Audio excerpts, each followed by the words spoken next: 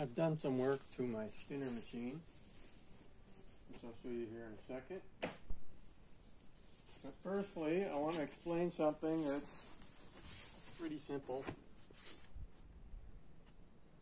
If you have a spinning weight, then you have a force towards the center that's pulling it towards the center, centripetal force. So you feel the resistance to that pulling towards the center, which is the centrifugal force.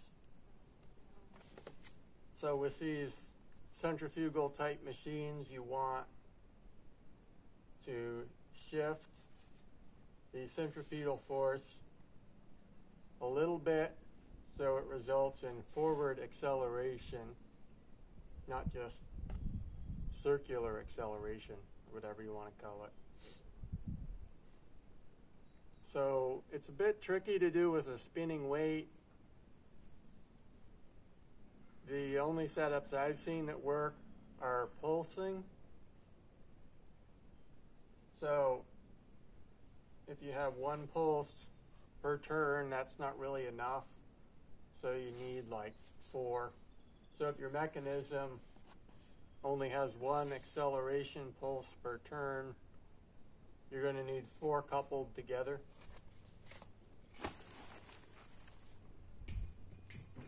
So you might be wondering, how do you get that pulse?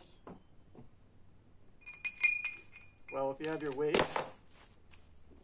your weight spinning around, okay, like this, if you bring this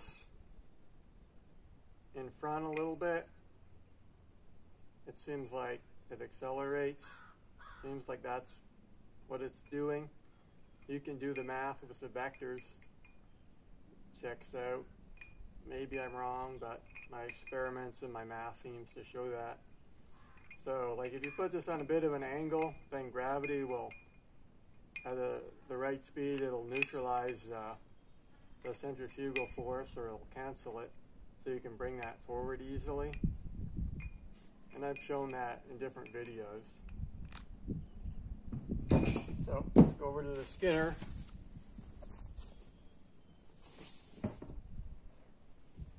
My guess is that's basically what the Skinner is doing. I was a little bit more excited to try this. Now I'm a little bit disappointed with its performance, and I'll show you why. So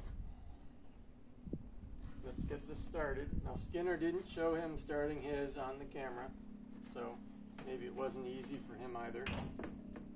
Okay, I messed it up. Come on. Let's go.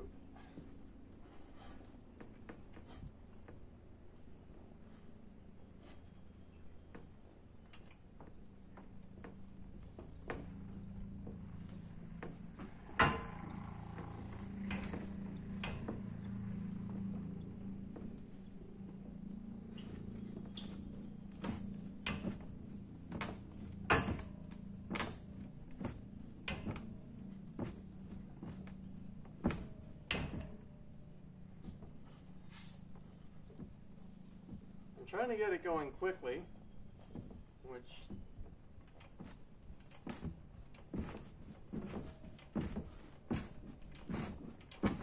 there we go.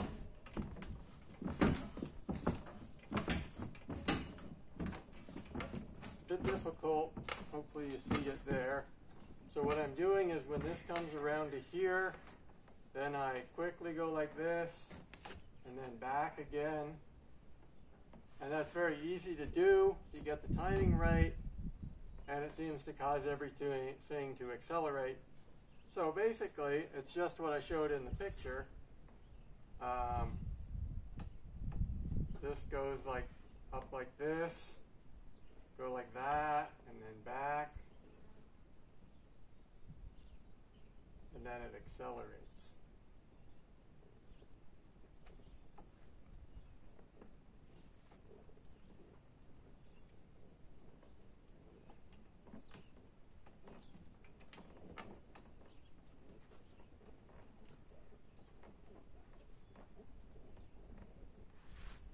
it's probably easier to start with 4.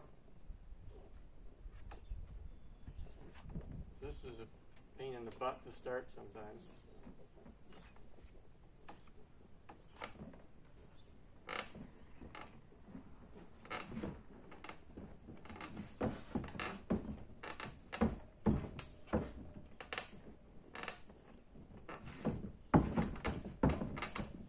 And then when it accelerates, the frame wants to jump off the floor.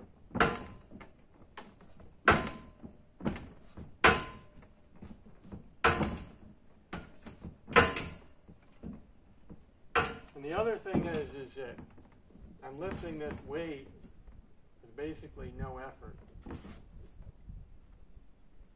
Well, let's try that one more time.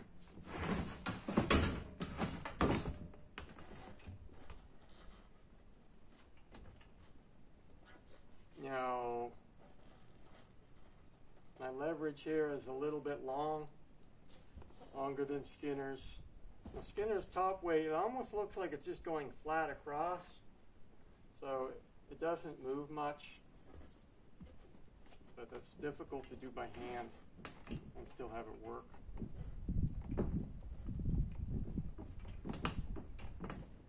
Okay, that's better. Not moving it too much. But you can also lose the timing. There we go.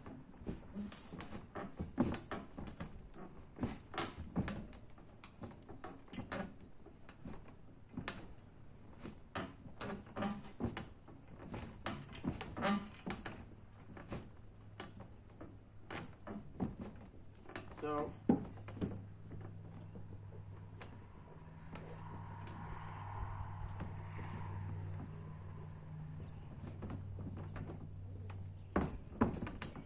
maybe you can do it twice per turn, but once it goes like this, try to give it a bump and then bring it back. So let's try doing it this way too. And my weight may not be in exactly the right place, but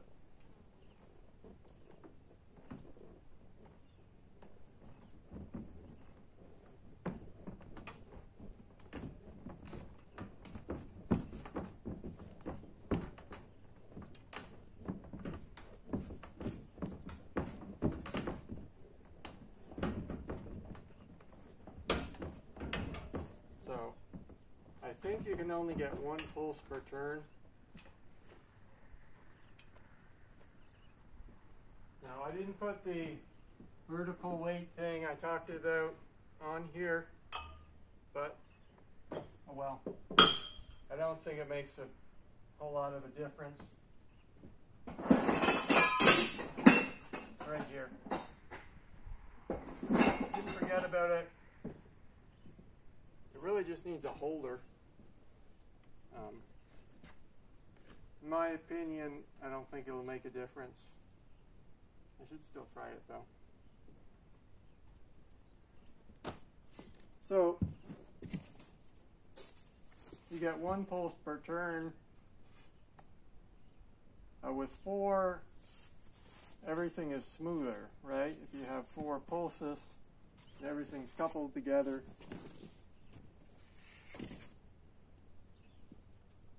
There was that Italian guy that built his, but his was not loosely coupled.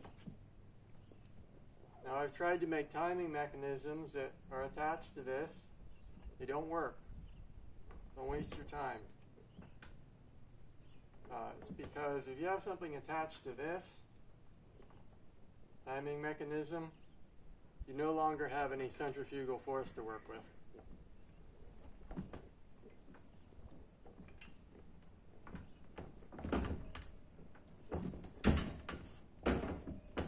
Bouncing around like crazy.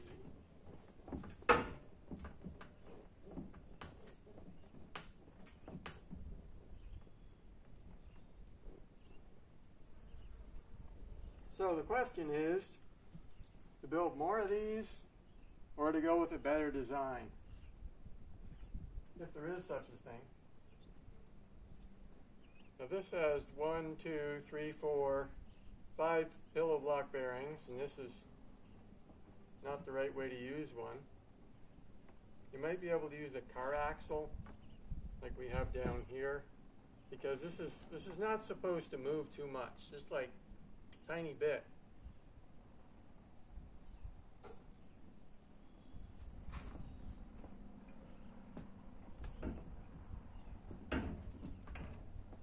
But it's hard to get it started, and it only moves a tiny bit. Skinner didn't show his starting on camera.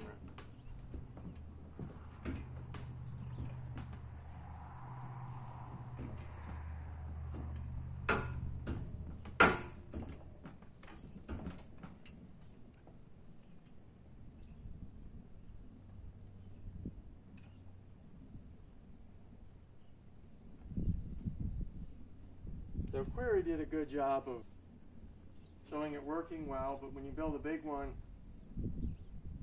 there's more issues. So the question is, build more of these or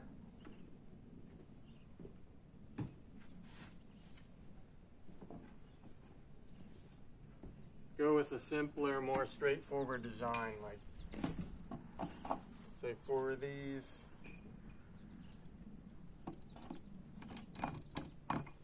Your weight here, you put a vertical, your weight in here, spin this, and then have it set up that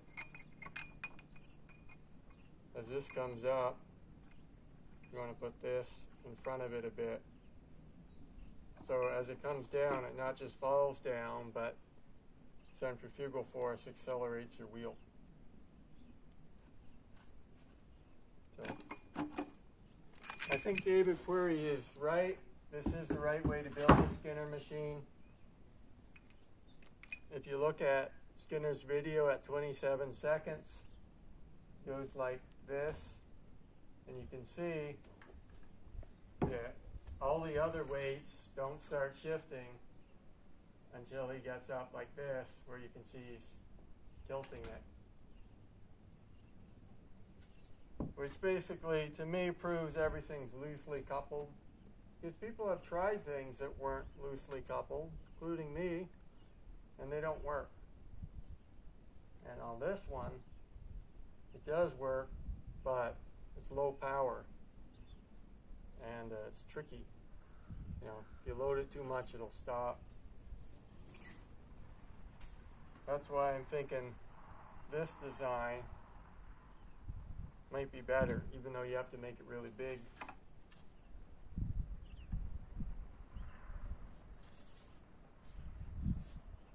That's basically it. You know, the people that have the money to finance and work on these things, not interested. So that just leaves me.